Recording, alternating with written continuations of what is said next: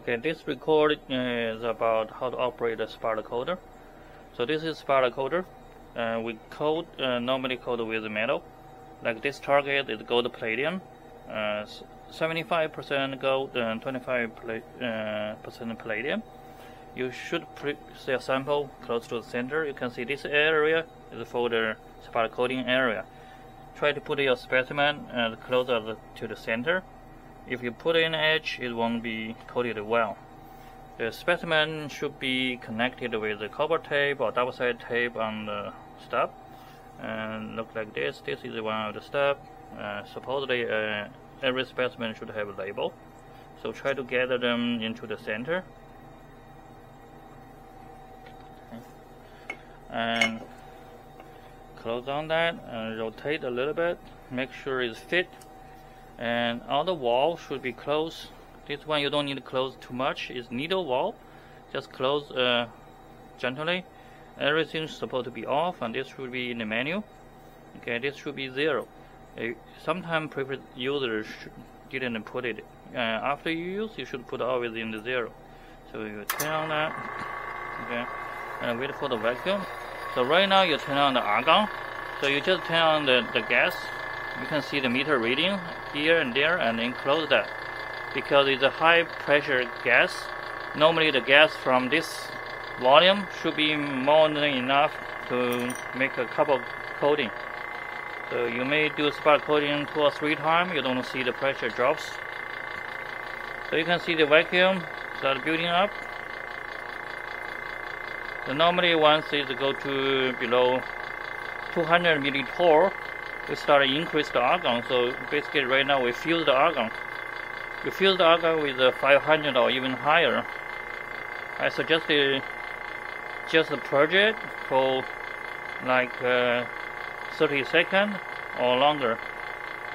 In the winter time, normally the vacuum build up very quickly. In the summer, when you have high moisture, it's not that good. Purging with the argon is try to remove the moisture and oxygen from this chamber. So right now you can see it's pretty much sealed. The vacuum is already building up. So just wait for almost 30 seconds. I didn't count precisely, but I think it's almost there. So that means right now inside here we have a lot of argon in it.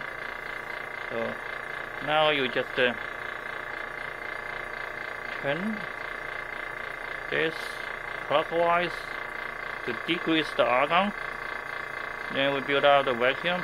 You could see the meter is dropping. Our target goal is around 100.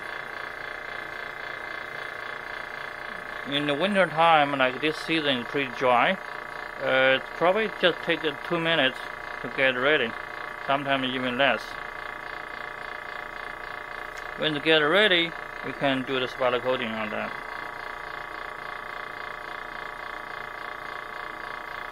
Yeah, let's wait for a few more seconds and then we could start that. Make sure don't change anything on here. Always do the plate, not etching. If you do the etching, the current go to the opposite way. We infuse argon because argon has a low ionization voltage. So all here, from between here to the ground, is almost 2000 volts. So don't play with the connector. It should be connected.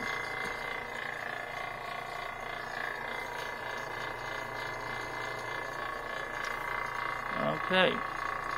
So now we just turn on the voltage, put it close to 9. You should do slowly. Make sure that nothing reading here. Supposedly because right now is in a higher vacuum, there are not enough argon to form the plasma. So we start to increase the argon flow. So increase it slowly. It's needle valve. Don't let it burst quickly. It takes a little bit while to build in. Okay. So just turn it on steadily. Don't do it too fast. If you do get too fast, there's too much argon get in, and suddenly you get a really high current. We wish to get a current, so you can see that the current. We wish to get a current around 8 milliamp. So now you can see the 5 keep it 8 milliamp for depends on what you are going to do. Normally 15 seconds to 20 seconds should be pretty good enough for most of our SEM observation. You shouldn't get any charging. Okay, so we monitor this. After 15 seconds, then we stop everything. So it's almost there.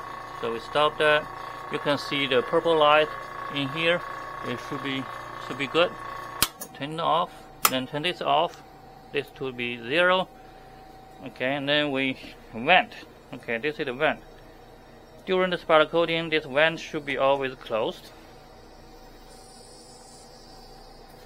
Okay, you don't need to get it fully open. Yeah, when air get in, you can open the jar. You can see the specimen is get a little bit grayish. This is a pretty good coating right now. Yeah, you can see this one. Okay.